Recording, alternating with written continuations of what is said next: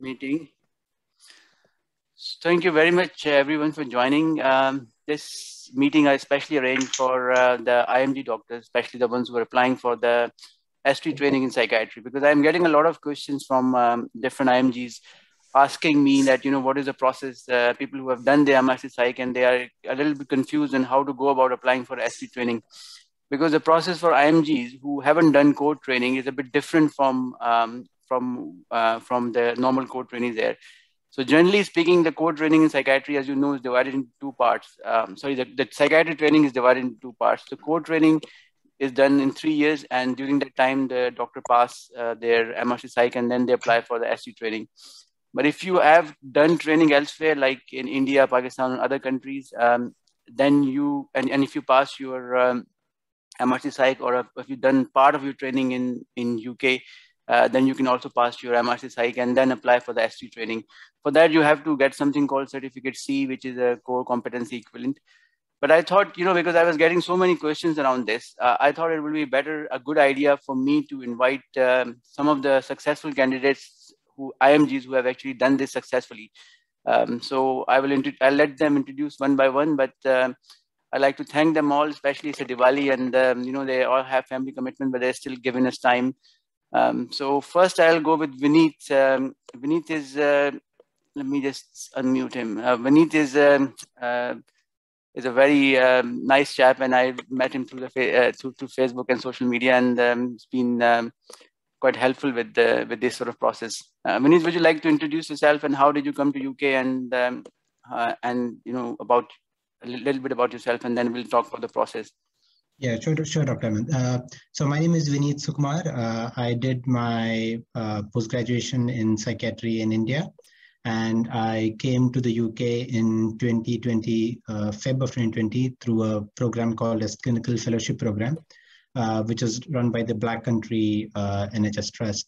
I came across the program through the NHS job website, and I had applied for it, and then we had an interview process through which I got selected.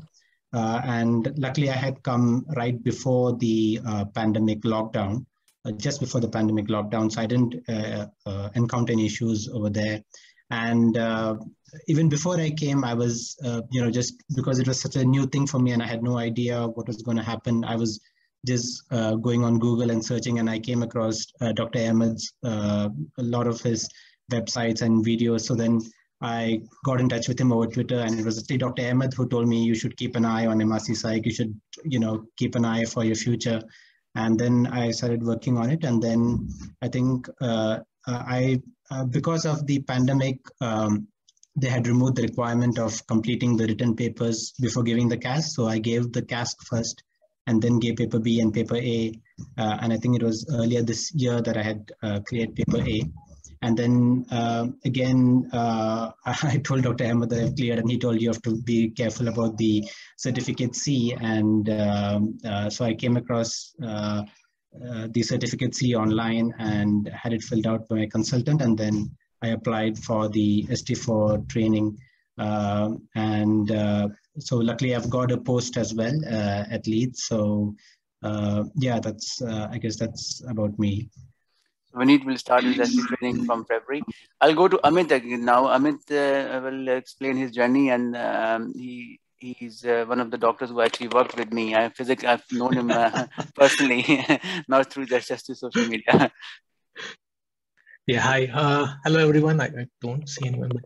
Yeah, I'm Dr. Amit Chougule. I came to the UK in 2019. This was through the BAPIO scheme, which was like BAPIO Medical Training Initiative scheme. It took me a long time to come. I think few of you must have read my blog, which was again encouraged by Raja to write about my experience, basically. So yeah, I started in Cardiff, near to Cardiff. There's a place called Lantercent as the International Training Fellow for 2 years. Cleared my MRCPsych during the process. And then last August, I applied for higher training. And this August, I started at Cambridge, basically, as a dual trainee in general adult psychiatry and old age psychiatry. Yeah, again, C certificate was, it was quite a tough job, basically. I think everyone should start as early as possible. And then again, the self-assessment part, which is very important during application, is quite, I'll say, complex. So today, I hope we will, address few of the queries you have. So yeah, once you have MRC Psych and C certificate, you are all ready for the ST4. Anubhav, I'll come to you next. Yeah, hello friends. My name is Anubhav. So I did my core training from India and started working there. And suddenly I thought I should come to UK. So I came via Royal College MTI scheme. And in last 2 years, even with the pandemic, I was lucky enough to finish with the MRC Psych. So I did 1 year of MTI and then 1 year in Wolverhampton at a middle grade job, kind of registrar grade non-training job. And then I applied for ST4 and I started ST4 in mostly training program in general adult and old age dual training. And this was in August. So, and credit goes to Amit because almost every step of this whole ST4 application, I finished almost everything on the last date. And it was like Amit encouraged me that I should do it. And yeah, so I am now happy that I did it. And I'm quite glad to have started ST training now. So if we go back to, I just wanted to say, if somebody wants to ask questions, they can either raise their hands or we can also, you can type in the chat and I can read the question out to the participant. But they have all mentioned certificate C, which is basically core competency equivalent. So if you haven't done your training, core training in UK, you have to get this certificate C signed, and a new certificate C has been uploaded on the website. Which I don't know if you've seen, but if you go to the ST training website, I'll show you how to go there, and then you can find a certificate C there. Even if you haven't passed your MRC Psych, but this is something which, and you're training outside UK, it is good to actually have a look at this certificate, because you can start doing those competencies as you go on, rather than leaving it at the last minute. So I think that'll explain that. And I'll then ask our participants. So this is the ST Training Psychiatry website, which is very accessible. And if you go to that guidance documents there, then you can open the certificate C. You'll find this certificate core competency equivalent form C. 2022 onwards. So it might change next year as well. I have seen it. I don't think there had been any major changes. This is a form. But I'll ask Vineet and Amit and Anubhav to explain that if they encountered any problems filling that. One of the problems which some of the trainees feel that is about gathering the evidence and showing that evidence to their supervisor. And there is this competency requirement of doing psychotherapy as well. Like our core trainees in UK do psychotherapy. So they expect the candidate who's applying to have done one short case and one long case. So if you are already in training somewhere or working in psychiatry, I think this is something that you should really think of to get out of the way. So Vineet, if you want to explain your experience with certificate C, if you find anything difficult in it or confusing, and how did you went about it? Yes, so I remember for the psychotherapy, I had shown because I had a logbook record when I was doing my training in India, and I had shown photos of the logbook record, which was accepted as evidence. And the other thing was there was an requirement of an audit to be completed, the audit cycle to be completed. So that I had, and my head of the department write a letter saying that he has completed the audit cycle. So those were the two that I had to actually go back and gain evidence. Luckily, my consultant psychiatrist had also done. She's also had initially come from India, so she was aware of how MD works in India, and so she was quite happy to sign the form quite quickly. So the main two things which I had to do was to get the psychotherapy evidence and to get the evidence of the audit form to be done. So that's what I had sought. But other than that, because I had a consultant psychiatrist who was ready to, who has experience in India, she was quite happy to sign it based on my MD degree from India as well. So as you said that your psychiatrist, your consultant here in UK or whoever you're working with, they don't have to physically see you doing all these things as long as you give them the evidence. they are really happy to sort of sign it, and then they will. This is a declaration part where your supervisor signs. Anubhav, what was your experience with this form? Is there any issues there? To be honest, my experience particularly was straightforward because I actually filled that form. I had been in UK already, so I could show the evidence from my time in UK as well as in India. But I think the most difficult part that most people will feel is the psychotherapy competency, and we'll talk about it in detail.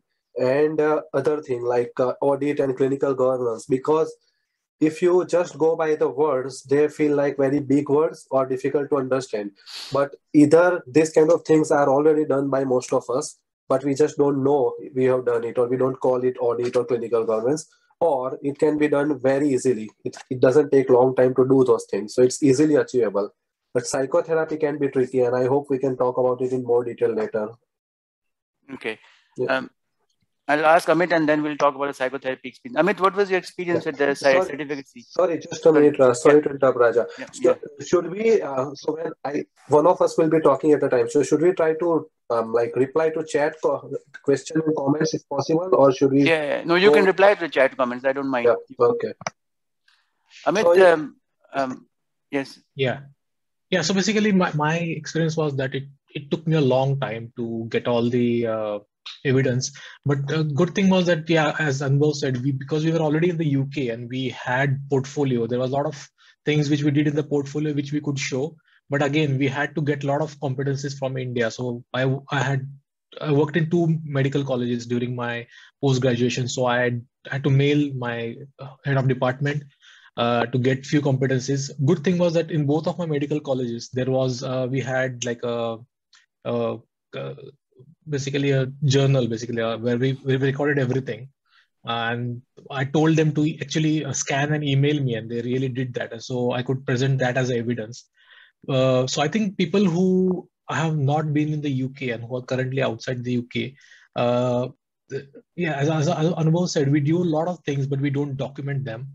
So we will, I mean, here we can just show you what is required. So the new form, I just checked the new form. It is really good. So what they have did is, so they have made it more objective rather than subjective. So they have, for the psychotherapy competencies, they have given, exact things which are required. Before it was just a blank thing, and it was difficult for the consultant who is writing about psychotherapy competencies, what to write exactly. So, but now they have given, things like date started, date completed, number of sessions and everything. So that is actually good. And again, they also, previously it was like only the one consultant used to sign it, but then that one consultant is not aware of all your competencies. So you used to get evidence from different consultants. So now you also have an opportunity to get the sign from a lot of other consultants. So this is the psychotherapy portion Amit is talking about, that they, and this is exactly what they expect a court trainee to do in UK, that they have to do a short case and a long case. So they are basically saying that about your short case, that you must have done usually between 12 to 20 sessions, and form of therapy you've done. For example, it's the CBT. When did you start? When did you complete it? What was the number of sessions you have done? Dates, the competency to sign out. And then there's the long therapy. The long case, basically, they're saying that you need to, again, the similar thing as Amit was mentioning, that they have made it more clear, rather than just a tick box, they've made it more clear that what you need to do. And this portion, I just wanted to say, which a lot of people have asked me about. So obviously this form is generally signed by one of your supervisors. This is where the supervisor signed.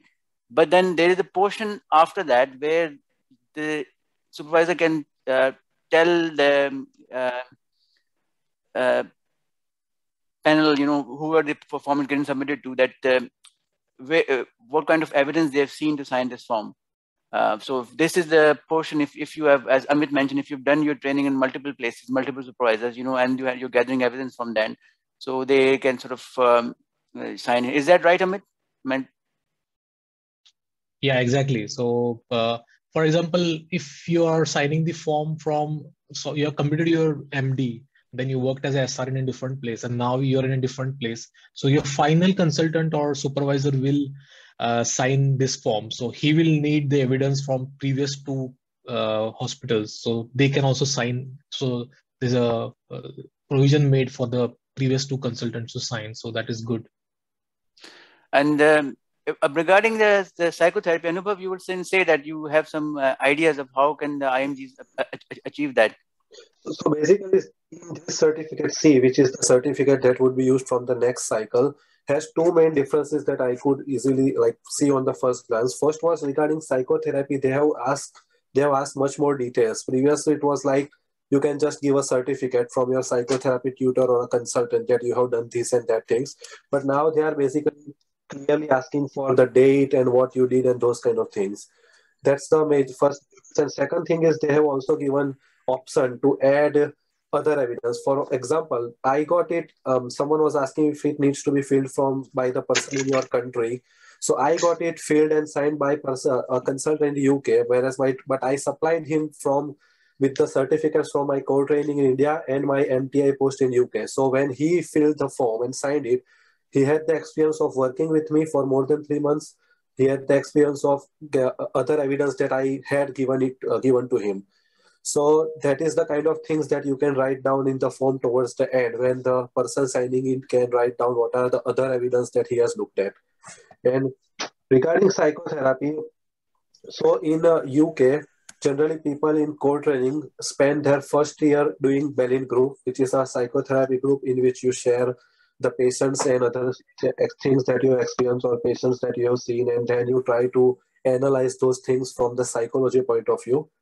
And then you do a short case, and then you do a long case. So all this the basic idea is when you do a psychotherapy, you take a psychotherapy experience, then you are better able to understand all the dynamics that goes on in the relationship between the doctor and the patient, which helps you towards the providing better care, quality of care to the patient. So my strong suggestion is that there is a core psychiatry curriculum on Royal College website, easily downloadable, in which there is a very detailed note about what kind of psychotherapy experience is expected. And just to add, when I filled that form, I had just got a certificate signed by my consultant that I had done a long course. This was the title. It was of this many sessions, and a short course. This was the title and this many sessions. So it's easy. I think it's easy to get, but if you understand what is exactly needed, then you can probably get it put in proper words rather than probably put in your words, then it may not be acceptable, if I'm making sense. Yeah, I think the most important part for IMGs is that you need to know more about this, because your clinical supervisor there in India, Pakistan, or wherever, he won't have time to go through all this and then write these competencies or write the way they want. So you are the person who should read about it and tell them that what is expected, and then they can make a letter according to that, which is usually what happens there. So so as Anubhav said, you should read all the competencies properly. You should see what is exactly expected, and just have to your supervisor there has to tailor make the note he's writing regarding a competency. So Raja, is it possible that I can share my screen? Yeah, you should be able to. Let me just open the sharing option. Are you showing your certificate C? I'm just showing a basic screen. It says disabled. And you can share your screen, yes. Okay, yeah. So I'll just try to show if the competency for.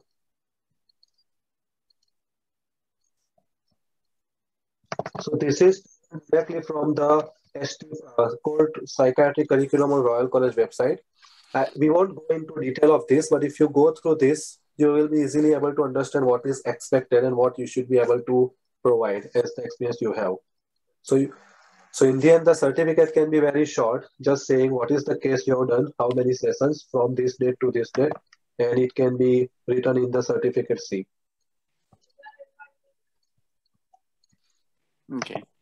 So I think we can share this. It's also available on ST4 website, so we can share. How do I stop it? Okay. All right. I will just let me just see if Saqib Siddique has joined. Otherwise, we have to move to the next question. I think he's been trying to join. 1 second. other thing, Vineet, do you want to add anything else so far what we have said about the psychotherapy or the parts which people, IMGs might struggle? Yeah, I think I agree with what Amit said, because even I had to send the letter back once or twice to head of the department when the college where I did, because the wording was not proper. But this is more towards the self-assessment part of things. So I think, well, like what Amit said, it's because they have no idea of what we actually need. It's preferable if you can literally say and type it out and say, this is what you need to be written on the letter. That's quite important. And then, like Anubhav said, having an idea of what you need and gathering that evidence, because quite a lot of time, because when I was doing my certificate C, I first saw Anubhav's and I got really scared because he has a lot of evidence and he has collected everything very, I would say meticulously. And then I also spoke to one trainee who is from Kuwait.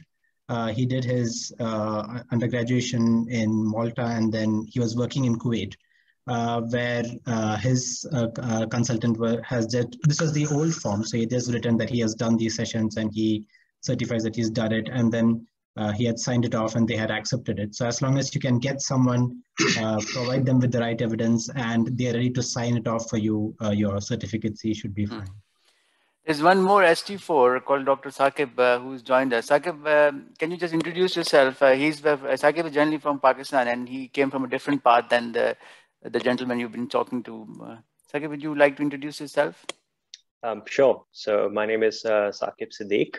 I'm currently working as an ST4 psychiatry trainee in CAMS in the Northeast Deanery. So I've done my 3 years of training in Pakistan, and then on a similar scheme like MTI in Ireland, I trained for 2 years in Ireland. Meanwhile, I passed MRCPsych, and then on this post MRCPsych training pathway, I got into ST training, and now this is my first year of ST training in CAMS. So one thing I wanted to ask you, especially Saqib, and then we'll move to the other parts of the presentation, that you got your registration via MRCPsych. So how was that process? So after you passed the MRCPsych, you need the English competencies, and then how did you go about? Was it easy through GMC, and how did you get the GMC registration through that? So in my case, what I did was that I gave IELTS academics, and based on MRCPsych and IELTS, I got GMC registration. Later on, I came to know that because I worked for 2 years in Ireland, I could have asked one of the consultants to sign the English competency for me, and I could have gotten GMC registration without even giving IELTS. But I think the GMC registration process was very easy. It took me only 1 week to get GMC registration. I think it's always handy to make sure that all your major documents like your MBBS or your MBBS degree, your MRCPsych, they're already EPIC certified. So you need to make sure that you go through all the verifications once you have the documents.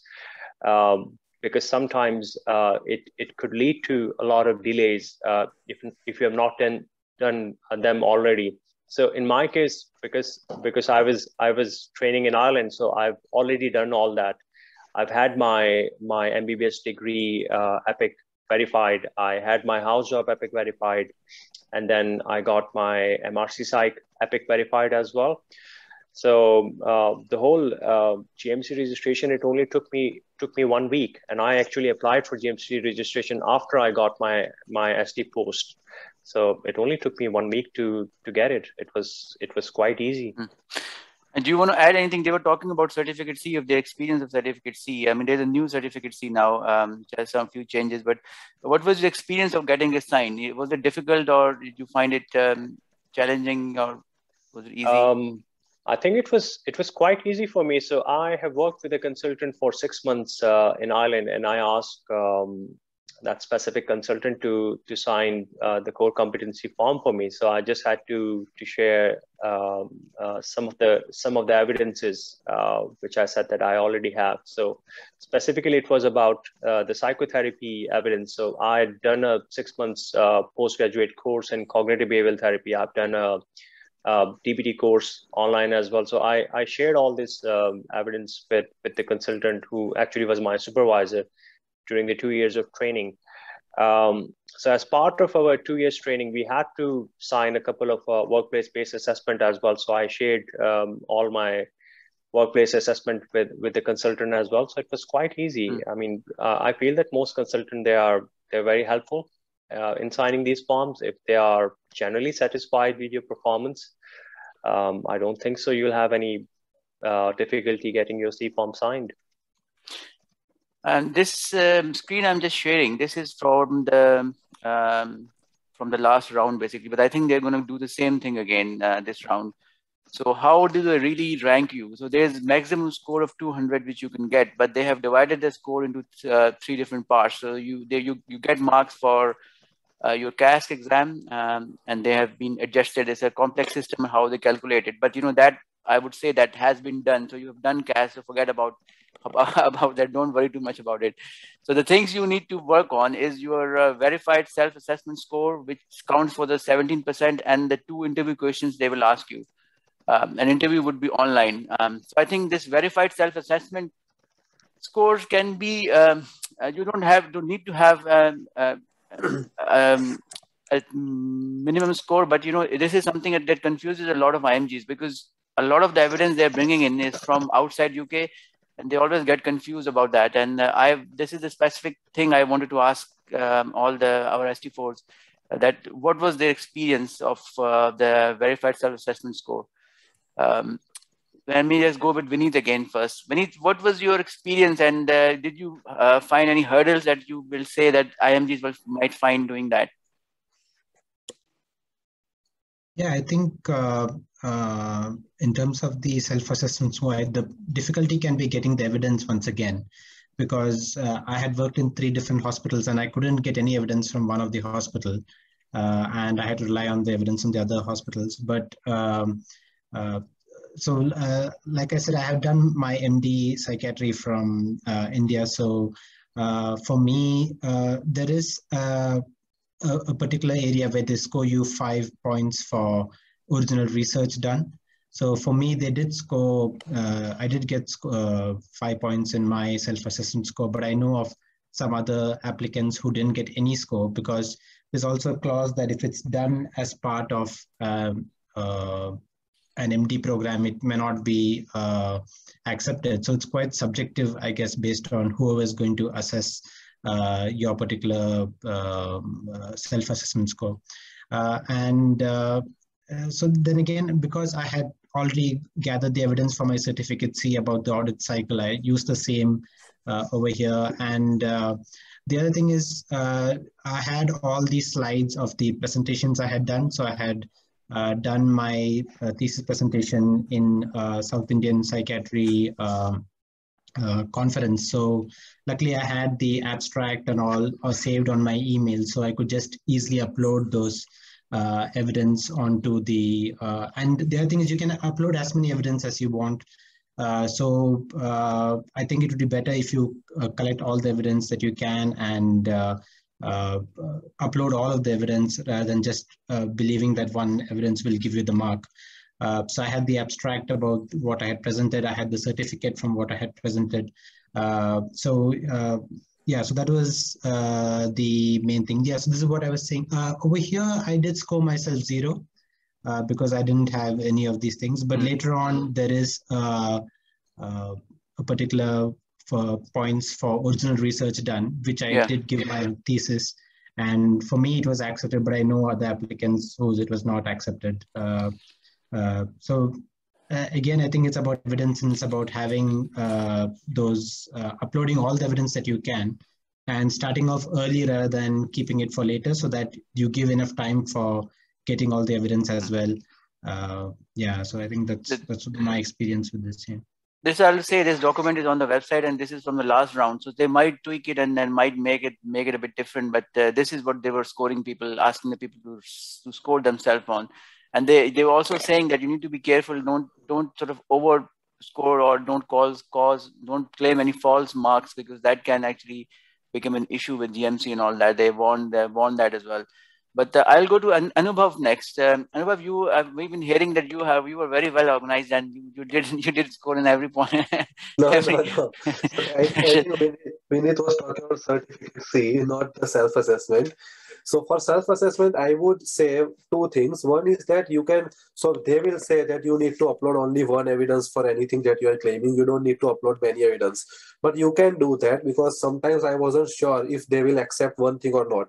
But I would just express one kind of caution, that if you are claiming 4 marks and if you upload two things, one is equal to 4 marks and one is equal to 3 marks, then you might be getting 3 marks for the other thing.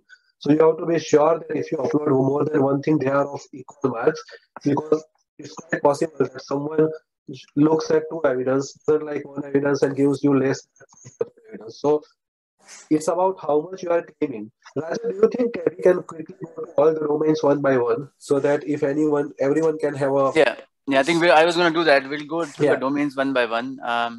So the first domain is they were obviously on the undergraduate training and additional degrees.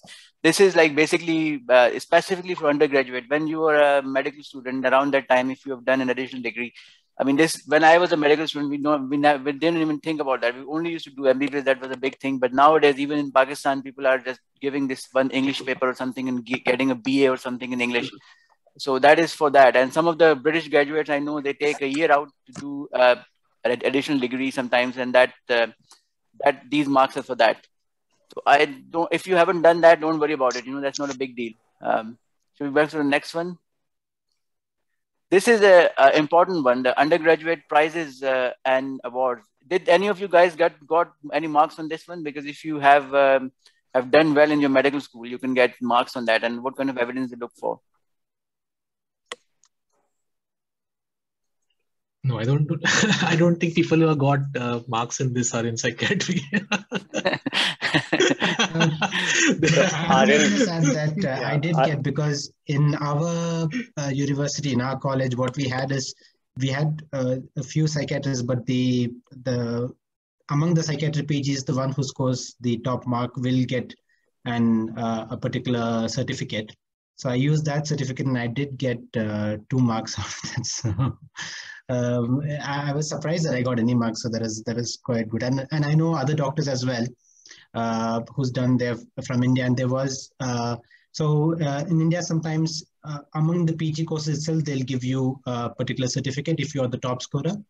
So even another doctor I know was the top scorer, and he also had the certificate and he got the mark as well. So I think it's about the evidence, as you mentioned. A lot of the time, when you have got a distinction, but it's not written on your transcript, and you don't have a certificate, and you may be the top 10 of your class in the class of 200, 300. But if you don't have that written somewhere, that people might struggle with that. So this is something, if you haven't got in writing, they might not give it to you. So they have very clearly said that you need some kind of evidence saying that you have done that. Then this is the domain 3, which is the postgraduate medical qualification. I think this is very important.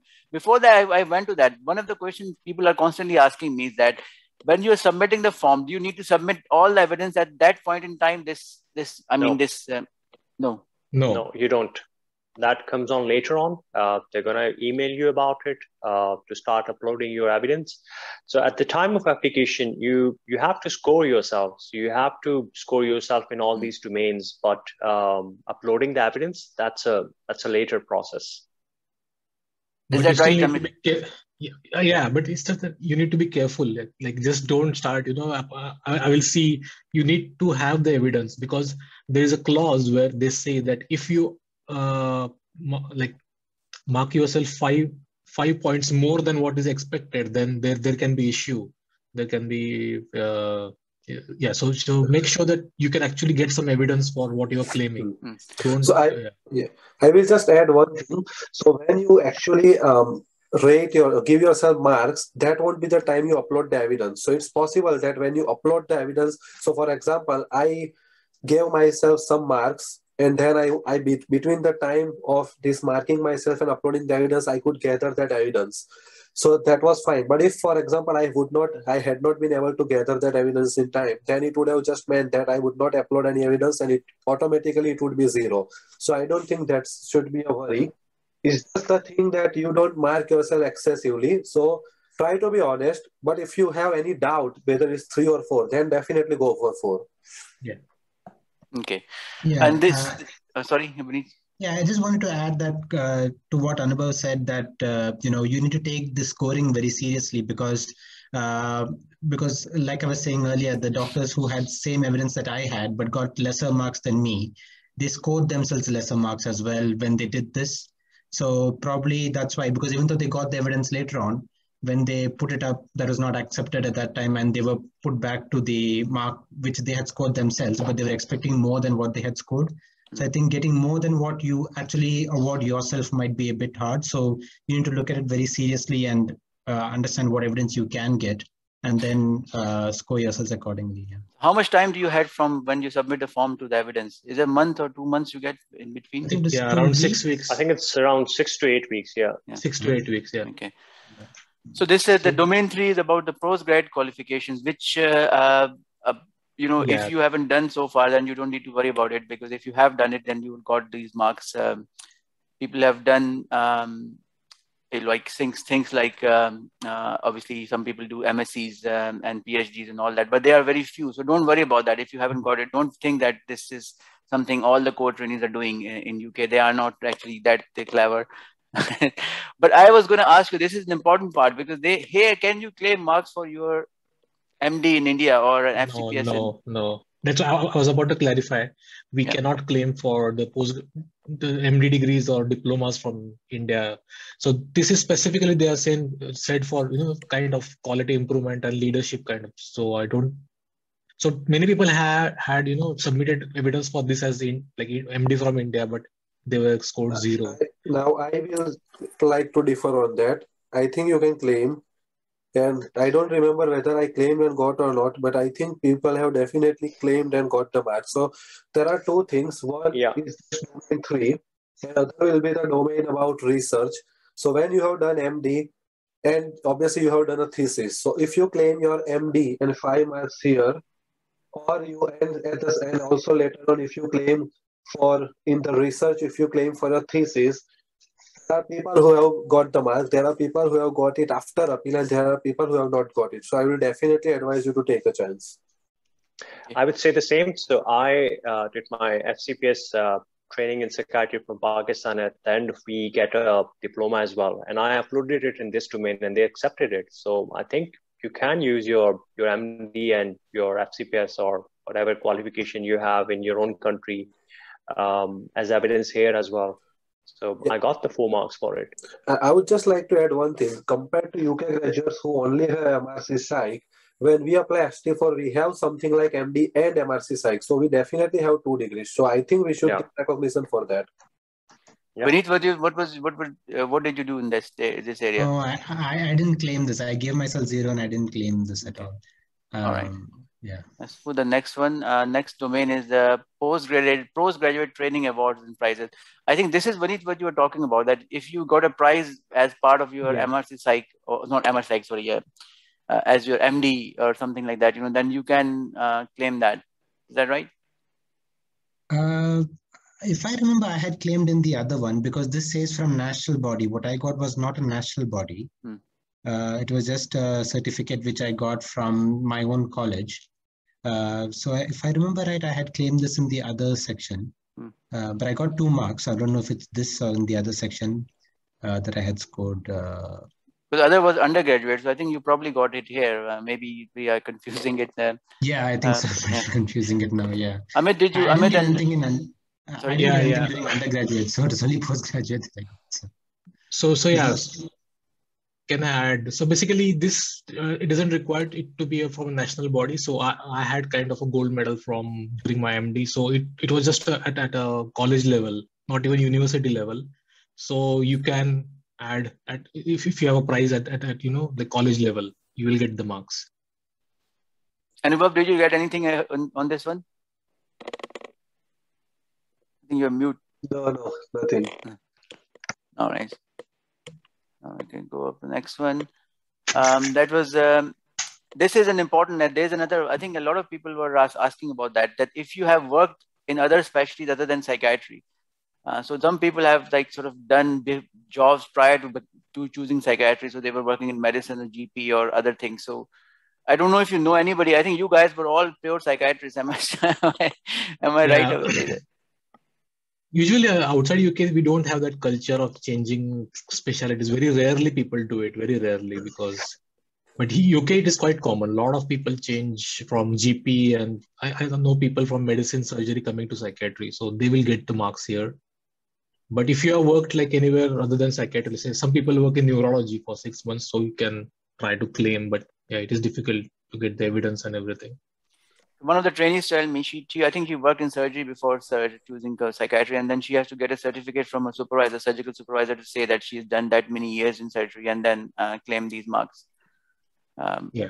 Yeah, I think I would like to add that I did claim, because as part of the MD training, I had 3 months in neurology and 3 months in general medicine.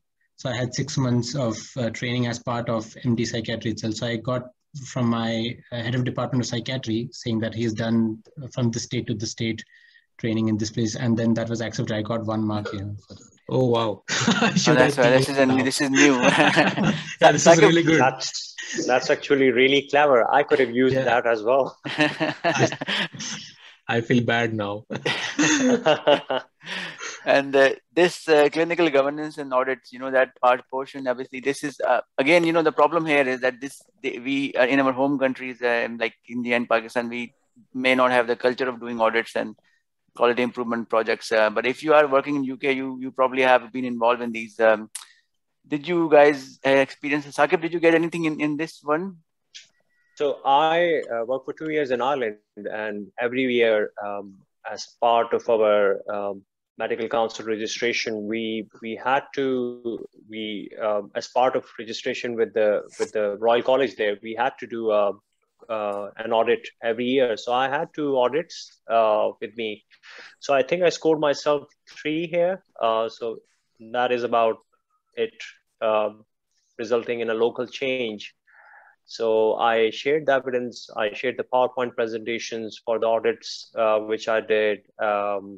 So I had a workplace-based assessment done on one of the audits as well. So I shared that, and I had presented it at a local teaching as well. So I shared that as well, and I got the 3 marks. Anubhav and Vineet, do you have any experience of this?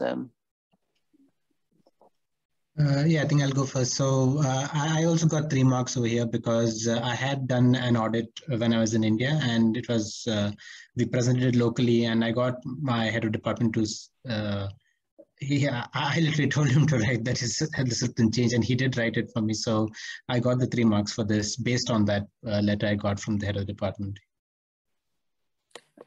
Anubhav, did you have anything from India or from UK? So one of the hospitals I worked in was an NABH accredited hospital. We are supposed to do audits as a part of NABH accreditation. So I was part of quite a few audits. And one thing that's really important, if you read here, is that audit, sometimes we just take a cross-sectional view and consider it an audit, but they don't consider that an audit. So they want a complete audit cycle. Okay, so for example, we did an audit about valproate and whether we are following the LFT and other monitoring that. So we did the audit. We found out we are just doing that monitoring 50%. So then we changed our protocol, policy, and other things, how we can make sure it's done more frequently.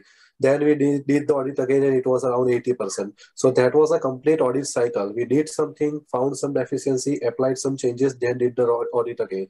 That is needed rather than just one cross-sectional audit. So I could claim 3 marks, and someone was asking how they can show the evidence. So they need to show the audit, as in about shortly a PowerPoint or a Word document, and a certificate, both. Okay. Amit, did you have any experience of this? Yeah, sorry, just my battery was running, so I just changed my position. Just a sec.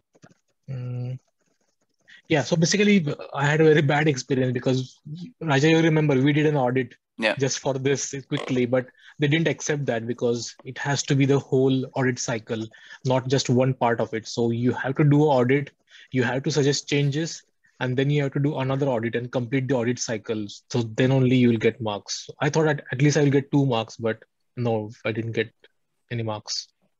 So if you are, somewhere, you can start the process right now to get some 3 marks at least if you complete the whole cycle.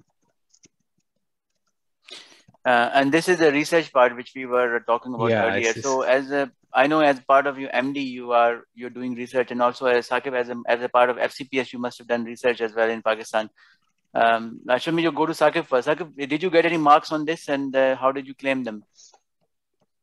So although it mentions that whatever you did as part of your MD or other training, it won't count, but I submitted the same research project I did as part of my FCPS training and they accepted it. So I think you can use it because I got 4 marks for it, that I had a personal direct involvement of leading a postgraduate research project. And even the evidence which I shared mentioned that it was all done as part of the training, but they accepted it. So I got marks for it.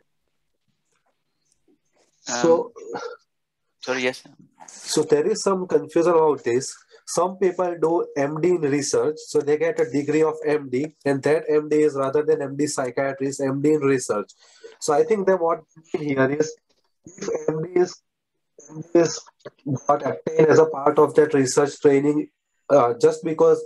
So, for example, if someone gets an MD in psychiatry, but they have not done thesis, right? As a part of that MD. So then they say, I have the MD, I should get marks. They would not get marks. But if you have done MD psychiatry and then you have done a thesis as a part of this, you would get marks. So what I feel is I definitely got marks in this when I submitted that I had done a thesis as a part of my MD.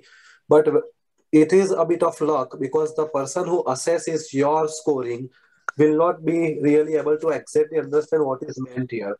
The way I understand is it's quite clear that if you have done a thesis as a part of your MD training, you should get marks. And some people have got it, again, some people have got it on appeal and some people have not got it. So definitely claim it. And the way I understand it, actually you should get it.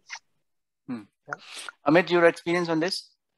Yeah, basically, so what I will advise people is, if you want to avoid the confusion, mark yourself as 4.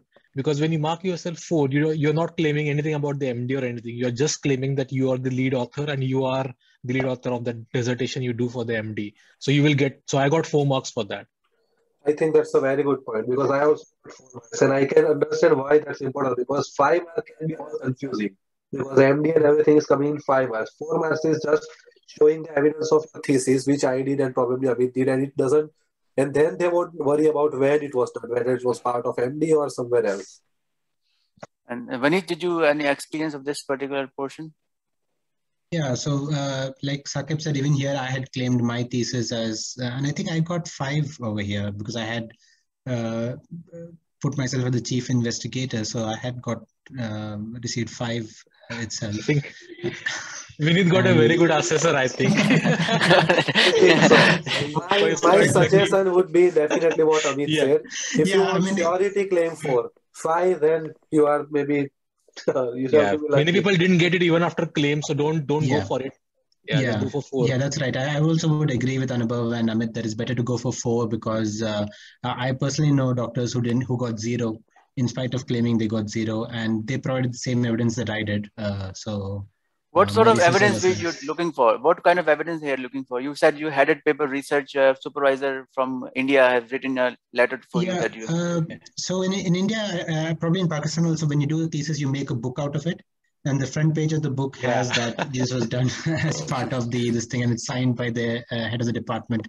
So I had that as one, and then my head of the department had a letter as well saying that he was chief investigator of this review, and then I had the slides from it. So that's all I had provided, but they gave me 5 marks. I didn't attach my MD degree with this. I know the other doctors who didn't get any mark attached their MD degree over here. And I don't know whether that has caused them to lose the mark. I'm not sure. But what about the research? If this research was not published in a peer review journal, do you still get marks there? Yeah. Fine. My dissertation was not yet published. Yeah, same here. So my dissertation, I didn't send it for publication, and it was still accepted, and I got 4 marks here. Okay, Yeah. that's good. This is good to know, I think, for IMG psychiatrists. Now, this teaching domain is, again, I think this is an important one, because here they're asking for a lot of evidence around the feedback and all of that. So I'll ask you one by one about what was your experience, and if you have any advice for people who are teaching, or because this is something they can probably do now as well, because we've still got a few months before they will ask for evidence. Raja, sorry, can we go back to the previous one? That I will just tell them what to do. So basically, for the evidence for research, get a letter from your clinical supervisor and you write to them saying that, if possible, do not mention that it was a part of MD dissertation. All you need to write in the signed letterhead is, this person was the lead investigator of the project title of the project, and you have to provide a summary of the project. Obviously, if you have done dissertation on a big project, you will have a summary or the abstract. So you have to submit an abstract and a letter from your clinical supervisor on a letterhead. It doesn't have, you don't need to mention MD or it was a part of a dissertation. So that's what I did. And so I got 4. Okay. So in Pakistan, when you've completed your dissertation and it's approved by the CPSP, so you get a letter in email from the research evaluation unit that your dissertation is accepted. So I used the same letter as evidence and I got the marks. So you can use that. Okay, I think it's variable then. What about this domain? Let me speak with Vineet. Vineet, did you get anything from this, or any advice of people how can they score on this teaching domain? Because yeah, for this, I had taken part in the local teaching in our trust as well. And so I had the feedback from one of the programs that is done, which I had done a teaching after this, and I requested everyone to give a feedback so I could upload into this. But I also got because I had done teaching when I was in India as well. So I had taken that as well. And I uploaded both. And I think I scored 3 or 2. I think it was 2 that I had gotten for this. I have some experience in teaching. Yeah, that's what I had scored myself, and that's the mark I had got. But I had the evidence from the trust over here, and I had evidence from India as well. Anubhav, any advice on this one?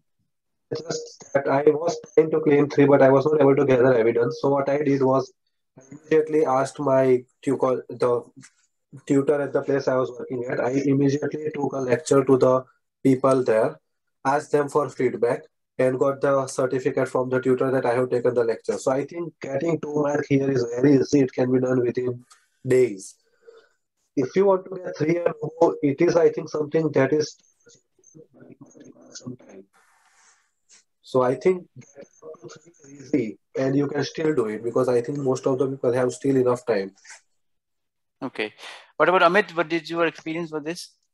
Yeah, it was quite easy for me because I was working as assistant professor for 6 months before coming. So I just got a letter saying that I was working as assistant professor, and like he was involved in teaching of. So basically, the letter has to be very important. So what you mentioned in the letter, it has to mention that who are the audience of the teaching, and what was your position, and you can also mention the topics you covered in the teaching, just to make it as as genuine as possible. So yeah, so it can be any teaching. It can be UG teaching to UGs, PGs, and colleagues or nursing staff also. So I got a letter saying all that things. Saqib, did you claim anything on this one? So I was working for almost a year as an assistant professor at a local medical college in Peshawar at the time. The only thing is that I scored myself 2, which is I have some experience in formal teaching, and by that time I had taught over 30 lectures. I think I could have scored myself 3. I only realized it later on that I could have scored myself a bit more because I did organize lectures for them and made some changes to the curriculum as well. So as evidence, what I did was I got a letter from the medical college, and it was about my teaching experience and how it included feedback from the students as well. And then I requested, so we had a medical education department in our medical college as well. So I asked them to send me a list of all the lectures that I had delivered so far. So I submitted these 2 as evidence, and I got the 2 marks. But I think I could have gotten even 3 marks here. So if you that I was going to ask you this, guys, that if you are scoring yourself low, is there a case you've seen when they will actually increase your score to say, well, this evidence you submitted is actually you should be getting more marks, or if you have scored low, they'll just keep you low. No, they will increase or so what they've written in the guidance is they will increase or decrease the score depending on the evidence. So they can increase the score. So yeah. But I would like to add that I scored myself 2, and I know doctors who scored themselves 3, and they give the same evidence that I gave, and they got 3 and I got 2. So probably they would increase in exceptional cases, but if you score yourself 3 and you sort of give the evidence, probably they would give you the marks. I think it depends on the scoring people as well, how closely they're looking at the evidence. Now, this is another one, the academic publication, undergraduate or postgraduate publication. This is specifically for the research that you have published in the peer review journals. So I'm sure you guys have, you can't score yourself twice. So if you have claimed these marks already with your the domain you just explaining with your MD or your FCPS, so this is separate from this, isn't it? Yeah, exactly. So it's separate. So you can't use the same research project which you submitted in the research area, and then you can't use the same public evidence as publication here. If I'm right, because I use different evidence as publications for this domain. Yeah. So Amit, you want to add something there? You must have. You're quite keen on research. You must have got scores there as well. Yeah, I had a few publications, so that was not an issue. So yeah, I think we cannot claim it twice, once in the research domain and one in this domain, but we can claim it twice in the domain 9 and 10. So basically, I had published few papers. So one of them I presented in the national conference. So that's fine. So you can claim in 9 and 10 the same paper, but you cannot claim the same in domain 7, which is a research, and then domain 9 again. Okay. Anubhav, you have what about here? Did you score anything here? I think you're mute. So I scored 1 only because I have been lacking in research and publishing. Okay. Should have been actually, but I was getting 1. But from what I remember, there was something like whatever you have claimed in domain 6 can be claimed in domain 9, and what you have claimed in domain 7 can be claimed in domain 10, something like that. Okay. So I will go to 10, and 10 is quite simple. I think 10 is something people can do now as well. What about Vineet? Vineet, did you get any publications? Did you have any publications to claim here? Yeah, I had a case, but I scored myself 1. So I think that was what it was. I think it would have gotten only 1. So I had a case that was published in Indian Journal, and that was accepted as since that was I scored 1 mark for that. Okay. And this is the domain 10 that people are mentioning quite commonly, because domain 10 is about a poster presentation and the last 6 years, which is quite a long time actually. The poster presentation in different they've given different level of conferences, local departmental presentation, or meetings, or in international meetings, national meeting.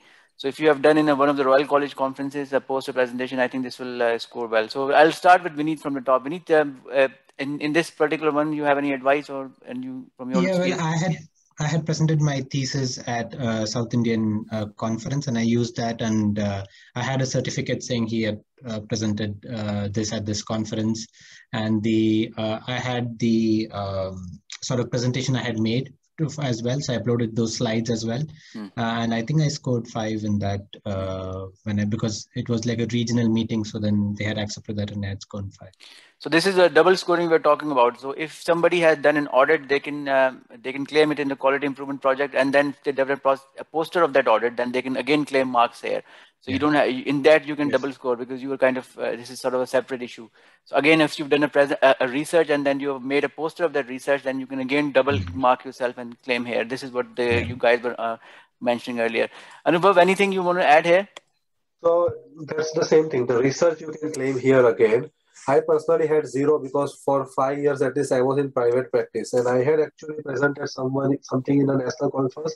It was 7 years ago, so I was unlucky in that regards. But any presentation can be claimed, and the research, even if the thesis, can be claimed here as well. Okay. Saqib, do you want to say anything about this one? So I scored myself 1 here. So I had, so there was a poster competition, sort of a local meeting at a hospital in Ireland where I was working. So I had made a poster and I presented it. So I got 1 marks here. But I would say that if you know in time that you can present it at a national international meeting, so you can even score yourself 5 here, because so I was in Pakistan for at least 18 months when I returned back from Ireland, and many regional conferences organized by Pakistan Psychiatry, Pakistan Psychiatric Society has gone, and I could have easily presented it there, because they ask you about poster presentations.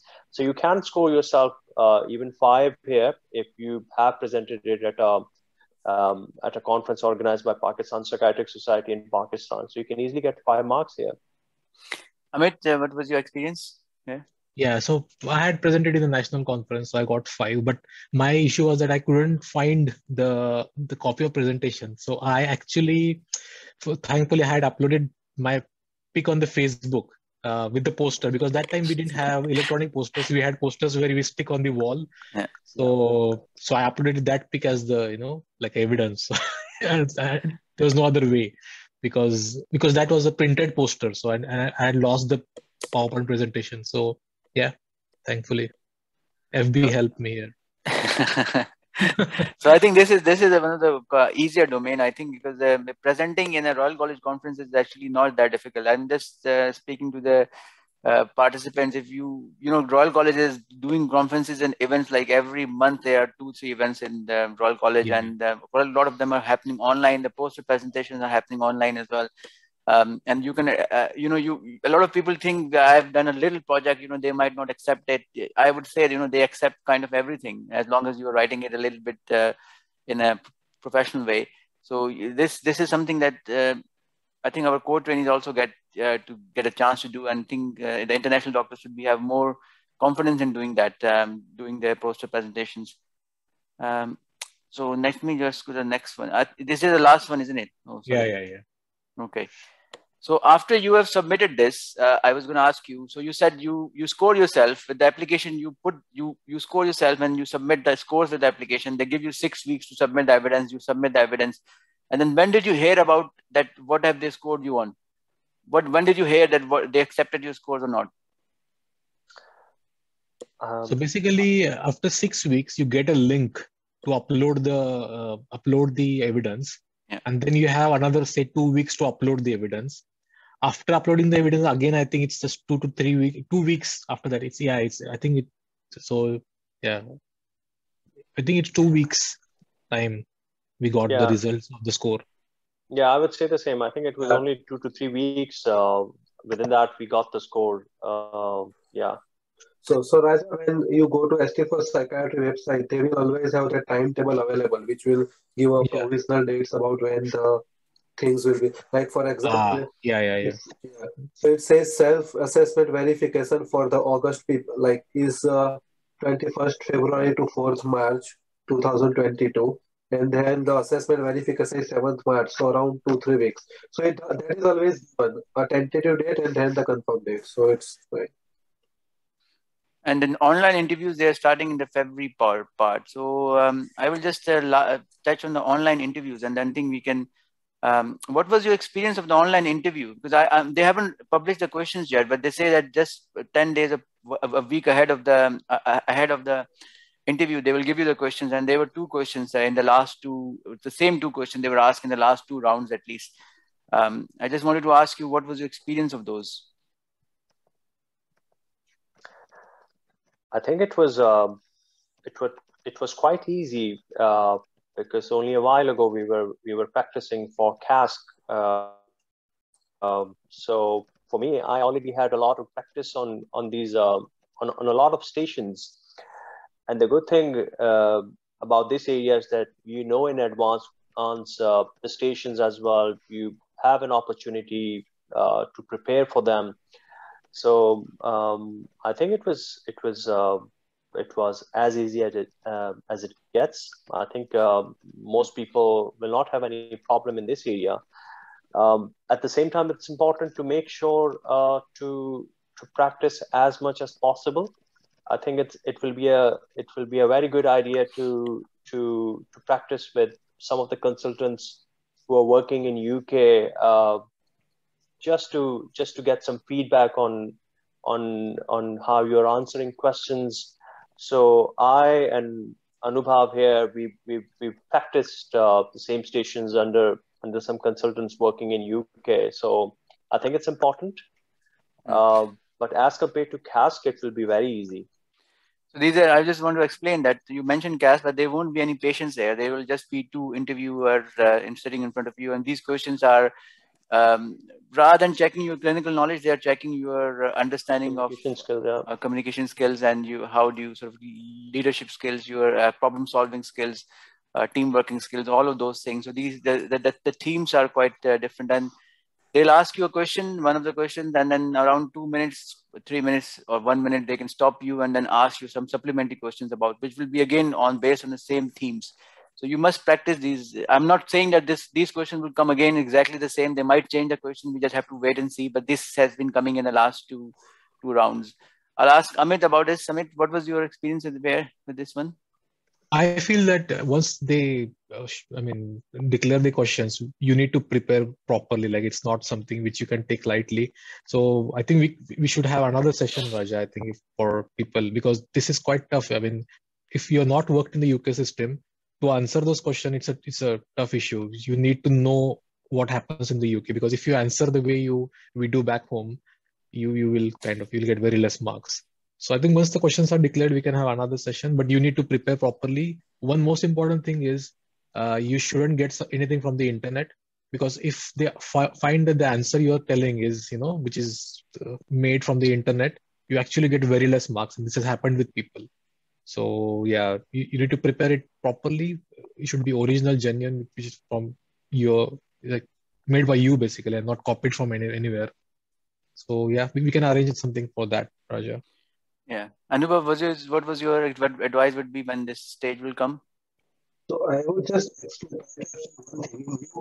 training is the Pakistan, the MD, the clinical training. But higher training is not about clinical knowledge. They now know that you have clinical knowledge. It's all about being a leader, being a teacher, being a manager, being someone with good clinical governance who can improve things. So these questions are supposed to make you aware of those things that you are supposed. So simply speaking, these questions, you are supposed to talk more about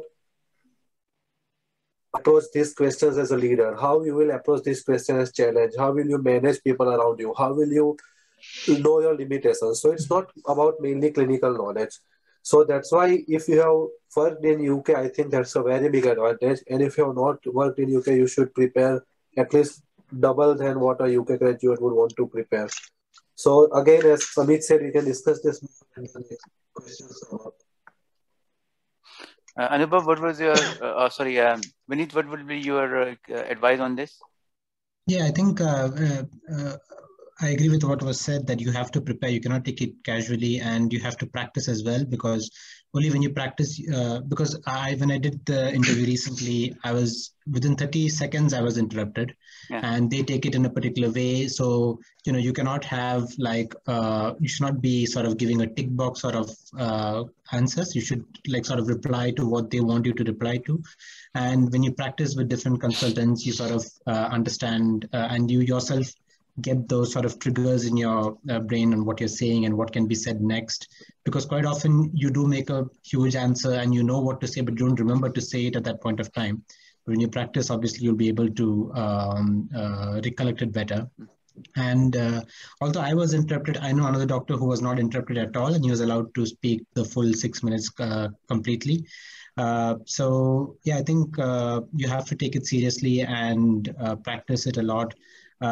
Again, like I said, I know a doctor who was from Kuwait, and but this was before it was online, and he came here for the interview, and he just said that I have not had any experience in the NHS, so I don't know what to say for the system in the UK, and they were accepting of it, is what he told.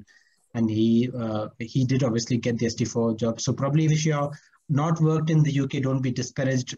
You can easily, pick up things, and you'll definitely have to work harder just to be aware of the system. I wouldn't recommend saying that I don't know anything about it, but at least you be a bit aware and then put forward. I think they would also appreciate that, you're not worked and yet you're aware of these things. So that should be a good way to go forward. I think that it's the reason the interview questions are very important, because people worry a lot about the self-verified self-score assessment. That's only 17%. I think these two questions, each one of them, I think it's coming to about 33% of the whole score. And there is a minimum requirement as well that you need to score 50% at least. I have known one doctor, not many people failed that, but I have known one doctor who actually couldn't pass this stage. So regardless of what scores he had in other places, they said you were not appointable. So that's why these questions are very important, that how do you answer them? And if we're assuming that they're going to follow the same interview pattern and same percentage for this year as well, which they have said in the guide, but they haven't released the questions yet. So I think that is most of what we were going to talk about has been covered. But I just want to ask you, is there any questions in the chat which you have? I think Anubhav were already replying to chat messages. Anything that you have picked up there which you think is useful or should be shared? I think a lot of people have queries regarding subspecialty experience.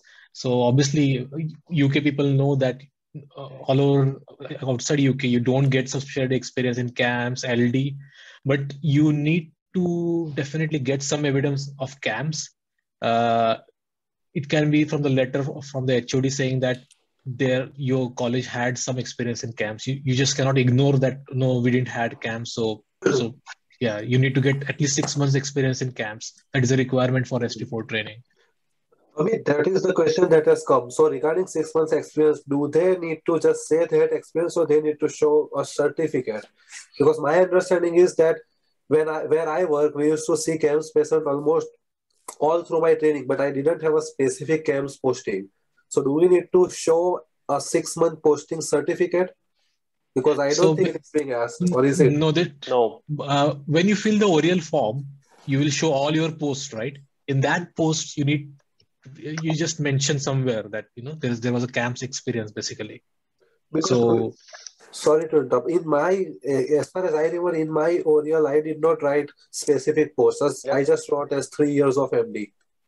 Okay. What did Vineet and Saqib do? Yeah, because I also did what Anubhav did. I didn't. Yeah. Sorry. Go ahead.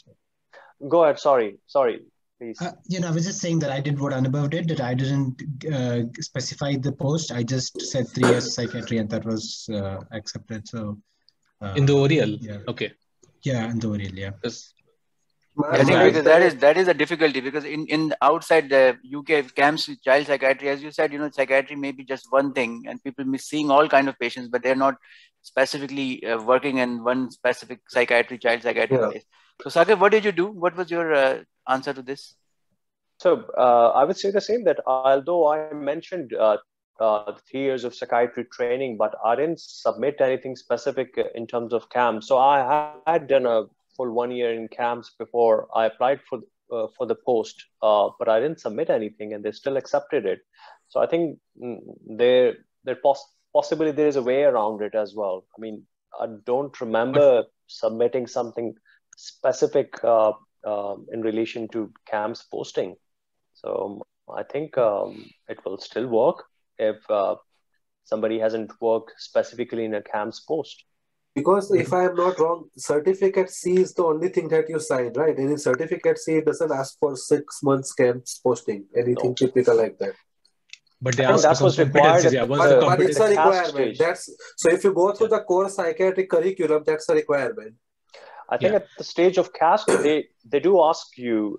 So before you sit CASC, I remember they ask whether you've had CAMS experience or not. Yeah. But they don't specifically ask for any evidence of CAMS. Yeah. So yeah, my suggestion will be just keep any evidence ready just in case. According to me, it all depends on supply and demand. If the supply is high, then they will become strict about the criterias. So just to be sure, always it's better to keep the evidence ready in case they need it. So yeah. I think the good part is that at the moment there are more posts and less applicants. So probably everyone applying to these posts, they will get a post somewhere in UK. Yeah. But last year it was quite competitive. I mean, there was 90% filled rate, which is crazy. I mean, so this year I'm expecting a lot more than that. So you need to be careful. I think the number of people, so core psychiatrist seats, if they are filled more, obviously ST training will have more applicants. So core psychiatrist seats in past weren't getting filled. Now they are getting filled more and more. So obviously those people, when they finish core training, they will apply for higher training and the competition will increase.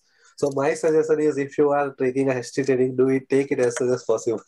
Yeah. I think that again is a good advice, and more people are actually passing CASC as well, because since the MRC Psych has gone online, people used to spend a lot of money. They couldn't afford it. Now they can do it from their bedroom, so they are actually taking it more often.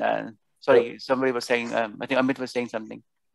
Yeah, that's what. It's not just core trainees. People are directly, coming to ST4 from outside from international students. So I mean, it's very competitive. So I will say just be ready with all the evidence. Don't, you never know, at what point they will say that, no, it's not acceptable. Having said that, so far I haven't heard of anyone who wasn't offered a post. Again, if you don't find the post at the location you want, you might not take the post, but most people at least get the post, and hopefully it continues, but there is no guarantee, isn't it? I was going to say the same. As so far now, I don't know any MRC Psych who wanted to do ST training and they haven't got post. But obviously, it's about the location, especially they like to do. They might not get that. Same with if you get a CCT and psychiatry, you are kind of almost guaranteed to have a consultant post. You might not the post you want. You might not get the specific hospital you want. But there are so much shortage around that becoming a consultant after getting CCT is not that difficult. Then this is another question people ask, that what if you are joining as an ST trainee? Would you get a Caesar, CP, or CCT? Now the rules have changed. Now you will be getting the CCT. Is that right, Amit? You were doing research on that part. Yeah. So now, irrespective of specialty you choose, even if it is 3 years specialty, this just started this January basically. So even if you do single general adult only old age, you will get a CCT. So don't worry about that. Okay. There's a question about old age. That did you actually show any evidence of old age anywhere? Because old age psychiatry is very specifically not very common in UK, and our core trainees do 6 months of that. But in outside UK, people are not getting experience of that. Have you done shown any experience of old age? Vineet, I'll ask you. You were a specifically old age trainee. Yeah, but I didn't show any evidence of old age. I do remember that when we put up these 3 years, they asked what it is about, and I said it involves child, general adult, old age, and even de-addiction. I had mentioned in the oral at that time, but I didn't put any specific evidence with regards to old age. Yeah. I think it's about the C certificate. If in the C certificate, if you have gained the competency for old age, that's it. I think they don't need anything more. Yeah, I think that was my understanding. The C certificate and your MRC Psych is already checking your ability to actually take up the post as an ST trainee, and with C certificate, it's equal to your core competencies. So that if you have got the sign that you are saying that you are at the level to take up the post as an ST4 level. Is there anything else you want to add? I'm just trying to look for the messages, see if there's any questions we have missed. But I realize that Anubhav has been Anubhav, thank you for actually being so active and answering all the questions, and you've been doing that. I'll just ask the question. I posted in the chat. I don't think anyone answered. It was, I think, about I was retaining in Pakistan, and we do rotations in neurology, medicine, and one other, psychology, whatever. So they're 3-month rotations. So will 2 of them count together? They'll come to 6 months. Will that count for getting 1 or 2 points, whatever it was on the form, self-scoring? Yeah, hi Mehdi. Yeah, that's exactly what I did, because I had 3 months in medicine and 3 months in neurology, and I got 6 months. And that counts as 1 point, I think, the 5 to 12 months part of the thing. So that's exactly what I did, and I got a point for that. So it's definitely worth a try. All right. And the other question was for Dr. Saqib, because he's also from Pakistan. And My question was about the dissertation. Does it need to be accepted by CPSP, or only, we've written the dissertation, we've submitted it, it's been signed by our supervisor? Is that the front page enough to claim points for it? I think as long as you have some form of evidence to support that you actually have done a research project, and your dissertation, it was supervised by a supervisor, and if you can provide the evidence, for instance, maybe a letter from your supervisor, and maybe a PDF copy of the dissertation which you did, I think you will still get the points. I don't think so that you need a letter. It was actually accepted. Perfect, thanks. Yeah. Anyone else wants to say anything or add anything, or should we end the meeting? I've recorded this, so I will post it somewhere. I think maybe it's such a big file, I'll have to post it on YouTube. Maybe I have to make portions of that. But I'd like to thank all of you, especially, as I said, I didn't realize when we were arranging the date that it will clash with Diwali. You should be spending time with your family, but you have given us time to come on this forum and discussing your experience. I think it's always important for people like you to actually come forward and tell people that what you did, because people can then relate to that more, and then they have the confidence to apply for it, because on paper, every information is available everywhere, but it doesn't make sense, especially when you're an IMG, it doesn't make sense. And I've been through all of this when I came to UK as an IMG. So I like to thank all of you very much, for giving us the time.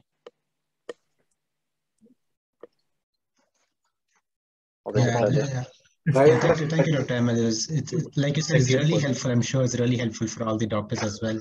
Yeah. And I would like to add that I had read Amit's blog as well before I came here, and it actually scared me, because he took a lot of time to get his visa, and I didn't take that long. But Amit is scary. Amit is very scary.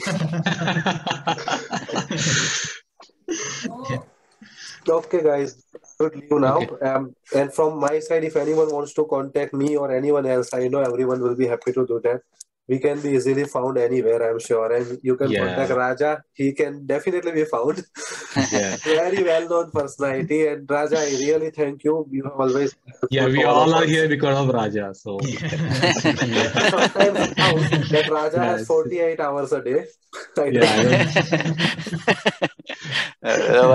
My wife is not happy with me for doing all of this. So no, thank you very much for your time. Most welcome. Thank you. Take care. Bye. Bye.